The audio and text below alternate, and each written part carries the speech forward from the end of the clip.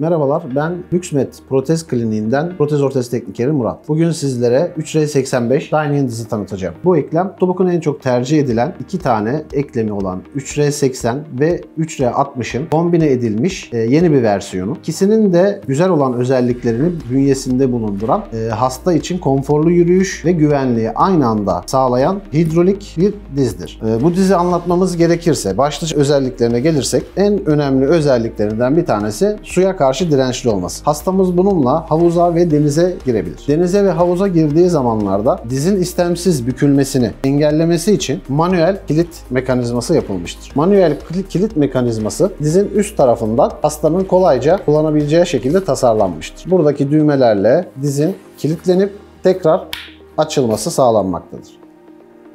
İkinci bir özelliği olarak hidrolik dizilerde fazla bulunmayan bisiklet sürme modu, yani dizi tamamen serbeste alabilme imkanı tanımaktadır. Onun butonunu da hemen alt kısımda yine hastaların kolayca erişebileceği bir bölgeye yerleştirmişler. Hastamız yine eliyle iki aşamalı bir kilit sayesinde açıp dizi tamamen serbest, yani bisiklet kullanım moduna kolayca taşıyabiliyor. Tekrar kilitlemek için karşısındaki düğmeye basıp mekanizmayı eski yürüyüş haline geri alabiliyor. Diğer özelliklerine gelirsek, asıl protezde hastalarımız tabii ki yürüme odaklı biraz daha ilerlemek istiyor. Bu dizinin en büyük özelliği hastanın duruş fazında hidrolik direnci sayesinde istemsiz bükülmelerde kontrol sağlamasını sağlıyor. Bu diz hem güvenliği hem konforu hem de yürüyüş akışını destekleme açısından şu anda bulunan dizler içerisinde en ön plana çıkan eklemler arasında. Bunun sebebi duruş esnasında hastanın güvenli duruş dediğimiz, yani dizin istemsiz bükülmesini engelleyen bir yük freni mekanizması var. Hasta duruştayken bu yük freni devrede, ama yürüyüşe geçtiği zaman, parmak ucuna doğru gelip yürüyüşe geçtiği zaman diz freni tamamen boşa çıkarak hastanın daha seri bir şekilde hareket imkanı veriyor. Bu yük freninin diğer hastamızı destekleyen tarafını söylemek gerekirse, birincisi hastalar otururken tamamen kendi dizinden yük alarak değil, bu protezdeki yük frenini de kullanarak kendi dizindeki yükün yarı yarıya bölünmesine imkan veriyor. İkinci olarak da söylememiz gerekirse, özellikle protezle hareket ederken yokuş aşağıya, yani dik bir rampa üzerinden hareket ederken hastalar kendilerini çok güvensiz hissederler. Bu dizin yine yük freni sayesinde daha güvenli bir şekilde rampa inme imkanı sağlamaktadır. Kısaca anlatmak gerekirse, Ottobock'un en iyi dizleri olan 3R60'ın güvenliği, 3R80'in hareket kabiliyetini aynı anda birleştirilmiş bir teknolojiye sahip.